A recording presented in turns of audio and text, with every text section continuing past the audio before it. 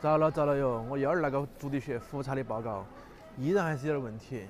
刚刚打了电话来说，喊我们去重庆复查，要去重庆妇幼保健院。为此啊，老板还在屋头哭了一场。其实我心里面感觉也很难受，也很担心，但是啊，又不能让他晓得，所以录那个视频呢，就只有出来录。在那种关键时候啊，作为家里面的顶梁柱，自己还是心态必须要稳切哈。你要外甥女乖得很啦。哎，我那幺哥你长得很乖。啊？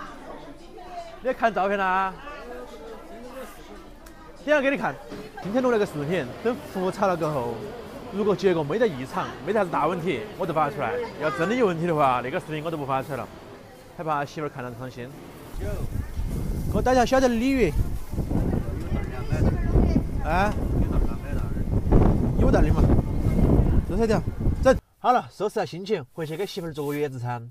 其实做月子餐的时候，不管是月嫂做还是我做，营养和味道基本上都不用担心哈。但是我来做的话，媳妇会觉得我很用心，她会更开心一点。鲤鱼先从头那里割一刀，尾巴那里割一刀哈，把里面那个筋抽出来。哎，不是那里啊，有个白点点，看到没得？改刀注意哈，从那边开始改，不要改得太深哈，就改一指刀就行了，简单点。要做到煎鱼不粘锅啊，其实技巧很简单。看好啊，热锅亮油先来，先把锅烧热，利用那锅热胀冷熟，让它冒出一些小缝缝，然后再用油把那些缝缝填补上去。锅一定要滑透，把多余的油倒出去。有条件的朋友，那个时候放点猪油。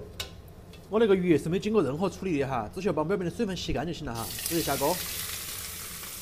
刚下锅千万不要去动它哈，你那儿一翻，它容易破皮，是嘛？先煎鱼头，祝福大家在2024年鸿运当头。再煎鱼尾啊，祝福大家2024年都能顺风顺水。我简直可以考验了。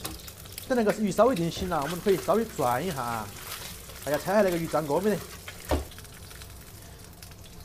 看那个鱼有没有煎好，拿个筷子悄悄的刨开看一下，那种金黄了就可以翻面了哈。鱼翻面之前，如果里面油多，把它油稍微舀一下，不然翻起容易危险。好，接下来就是翻车时刻啊，因为那个鱼现在尾巴已经翘了，弄个直接翻锅的话，可能容易翻车。看嘛，它要翻转去。哎，好，都下开了。虽然那个造型有点不好看，但是鱼肉煎的还是可以。把刚才舀出来的油倒进去就行了。两面煎的差不多了，把姜葱放下去。大家如果要让造型比较好看的，就可以用炸。如果是个煎的话，尾巴那些啊难免断哈。再放2个大蒜，如果介意的朋友呢，也可以不放。大蒜出香味了，锅边淋一圈生抽，把香味给它呛出来。酱油的香味出来了，加入温水哈，不要加冷水。把鱼片和鱼籽放下去。其实鱼片和鱼籽啊，还烧泡椒是真的好吃。我们全程没有放料酒，那个时候放一片柠檬在里面，去腥效果非常的好。盖上盖子，给它焖个5分钟。那个鸡丝我们是用鸡胸肉切的，加点盐巴，新鲜的鸡丝，放点胡椒哈。那个时候我们能放胡椒，主要是因为现在已经生了娃儿15天了。如果过早的时候，建议不放胡椒。再加姜葱水，鸡肉炒起要想嫩啊，水一定要让它吃进去。先稍微抓一下，再加入水淀粉，继续抓，抓到那种鸡肉把水全部吃进去了就可以了。那个时候我们再加点油，抓匀。好，可以了。烧个5分钟过后，把那个豌豆拿下去哈。那个菜是一个季节菜，里面那个鲤鱼啊，你们可以用黄鱼代替。豌豆下锅过后，再稍微烧个3分钟就可以了。好了，尝一下味道，准备起锅了。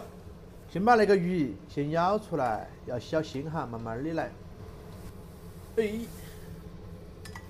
剩下的汤把里面的姜葱啊挑了，不好看。那个时候我们来淋点水淀粉勾下芡，稍微来几颗白糖啊，千万不要多了，提个鲜味儿。因为我们没有放味精。这种鱼圆盘了，上面再放点油啊。如果喜欢吃香油的朋友，那个时候可以放香油，然后就可以淋汁儿了。然后我们来烧个水，白油肉丝，我们来把肉给它滑熟。在酒店里面一般都是用油滑啊，我们在家里面，而且是产妇吃，我们直接用水滑，水不要沸腾了哈，慢慢的下锅，一定要低温慢滑啊，滑熟了就先捞出来。来，起锅烧油，下姜蒜，煸香一下，直接放豆腐。虽然我们那个是肉末豆腐啊，但是肉末一定比较鲜香。稍微炒羊肉的下鸡汤哈，那个地方就加清水，调味加入盐巴，不要去放生抽啊，只加点盐巴。大家如果不是产妇吃的话，不是产妇孕妇吃，可以加点鸡精，再来一点点胡椒粉，然后先烧2分钟，让豆腐先入底味。好，那个时候我们可以下肉末了。肉末事前加了盐，稍微腌制一下，它是一坨一坨的。肉末一变色，就开始分3、4勾芡哈。起锅之前呢，葱花煸两下，起锅了。我再次烧油，加入姜丝、红椒和葱段，好好的起司，调理料汁儿淋进去。开始干炒一下，准备开饭了。最后炒个青菜。来嘛，今天的菜都比较简单哈。豌豆烧鱼、鸡汤，然后蚝油菜心儿，快快吃，吃了还要喂鸭儿。那个鱼蛋我尝一下，还可以，没啥子腥味的。豆腐、丝鱼、肚皮上的肉，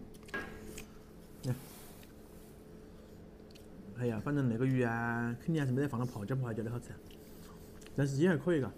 你看你饮食好久才是个头？等30天我们都可以了，到时候给你整个鱼儿鸡嘛，屋头还有那么多土鸡烧的鱼儿鸡，巴适的。你们看嘛，其实月头还是辛苦的，一吃饭娃儿就开始哭，他都先去哄娃儿去，我们在这赶紧吃了去换他。你不着急，吃了我先去抱娃儿哈，慢慢吃。说得像你人喂奶一样。我不能为难，我能抱啊，我能哄啊，虽然哄了他不能听我的。好嘛，我去抱娃儿去，吃饱冷茶噻。观众朋友们，我们下期再见，拜拜。